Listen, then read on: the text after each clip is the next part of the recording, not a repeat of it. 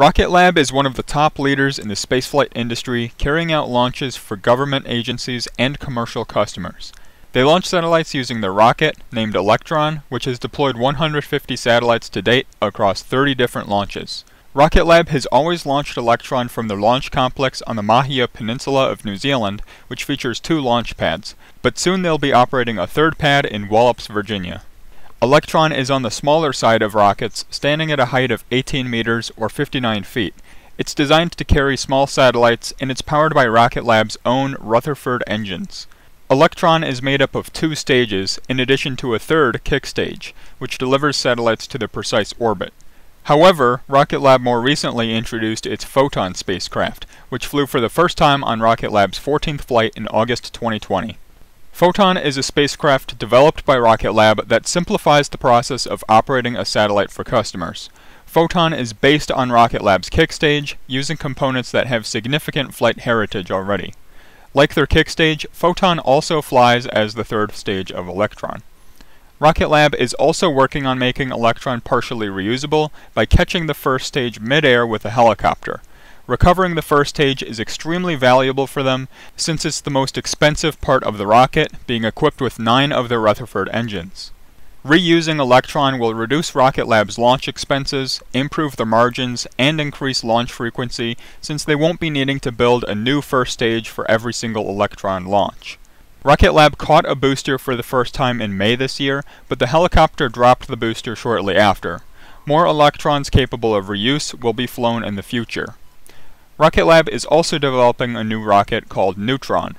Neutron will be significantly larger than Electron, designed for heavier payloads including mega-constellations, deep space missions, and human spaceflight.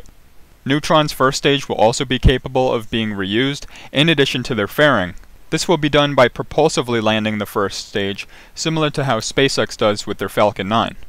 Being able to land the fairing with the 1st stage is very unique, since it's traditionally located above the 2nd stage, but Rocket Lab is able to do it by making the fairing larger and placing Neutron's 2nd stage inside of that fairing.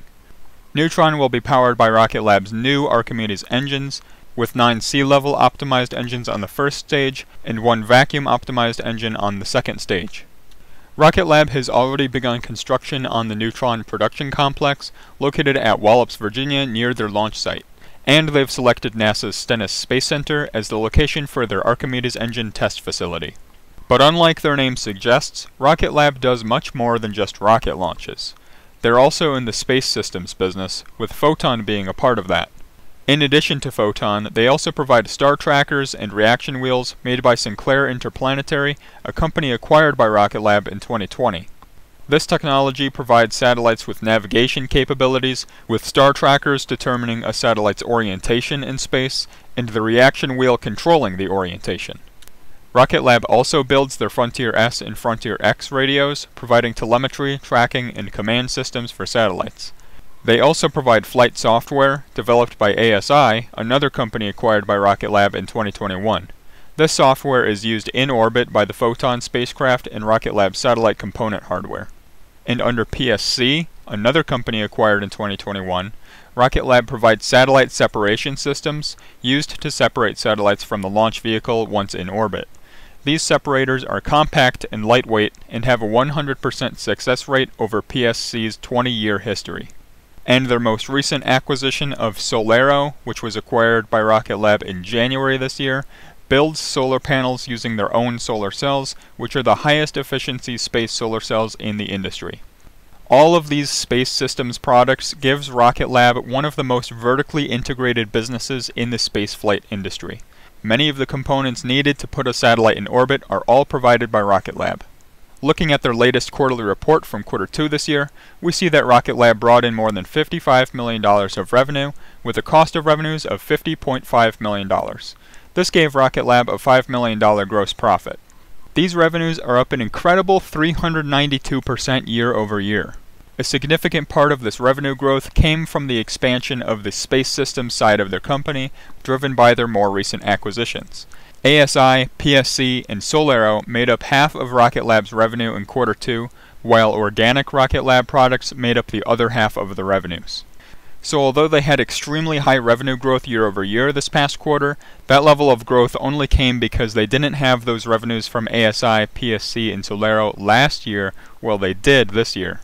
But excluding these acquisitions, Rocket Lab's growth was still an incredibly high 144% year over year, as they listed in their earnings call.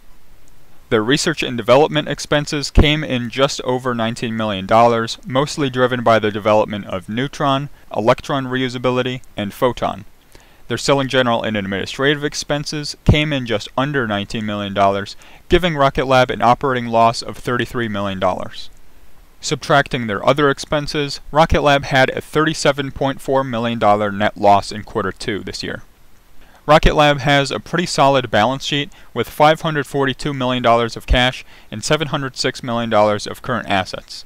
The company has $298 million of non-current assets, which brings their total assets to just over $1 billion. Subtracting their total liabilities, Rocket Lab has a book value of $713 million.